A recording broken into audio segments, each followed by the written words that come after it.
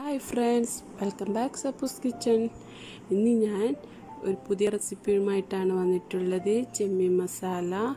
അതിനു മുമ്പ് ഇതുവരേക്കും എൻ്റെ ചാനൽ സബ്സ്ക്രൈബ് ചെയ്യാത്തവരുണ്ടെങ്കിൽ ഒന്ന് സബ്സ്ക്രൈബ് ചെയ്ത് ബെൽ ബട്ടണും കൂടി പ്രസ് ചെയ്ത് സപ്പോർട്ട് ചെയ്യണേ.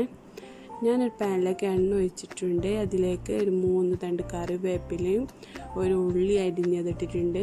വലിയ ഉള്ളിയാണ്, ചെറുതെങ്കിൽ 2 എടുക്കണം. പിന്നെ ആവശ്യത്തിന് ഉപ്പ് ഇട്ടൊന്ന് വഴറ്റിയെടുക്കാം. അതിലേക്ക് ഇഞ്ചി വെളുത്തുള്ളി ചതച്ചത്, വെളുത്തുള്ളി 3 അല്ലിയും ഇഞ്ചി ഒരു ചെറിയ കഷ്ണവുമാണ്. വെളുത്തുള്ളി വലിയതായതുകൊണ്ട് 3 അല്ലി. ഇനി അതിലേക്ക് ഒരു വലിയ തക്കാളി ഇട്ട് കൊടുത്തിട്ടുണ്ട്.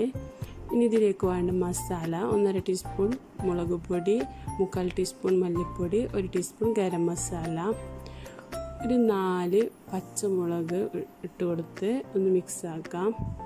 ഇതിലേക്ക് ഒരു 1/2 ടീസ്പൂൺ മഞ്ഞൾപ്പൊടിയും ഇനി മുളക് പൊടിയും മല്ലിപ്പൊടിയും ഗരം മസാല ഇട്ടൊന്ന് നല്ലപോലെ മസാലേൻ്റെ പച്ചമണം മാറുന്നത് വരെ വെച്ച് കൊടുക്കണം.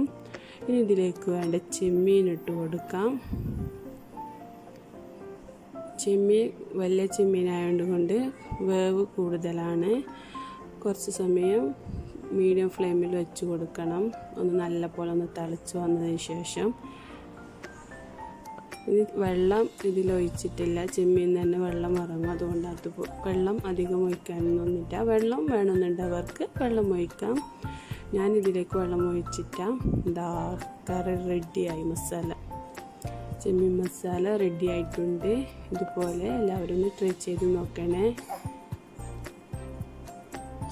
വലിയ ചെമ്മീനായതുകൊണ്ട് ഒരു 20 മിനിറ്റോളം ഞാൻ ലോ ഫ്ലെയിമിൽ വെച്ച് വേവിച്ചെടുത്തതാണ്. ഇനി നല്ലൊരു റെസിപ്പിയുമായി അടുത്ത വീഡിയോയിൽ കാണാം. അതുവരേക്കും ബൈ.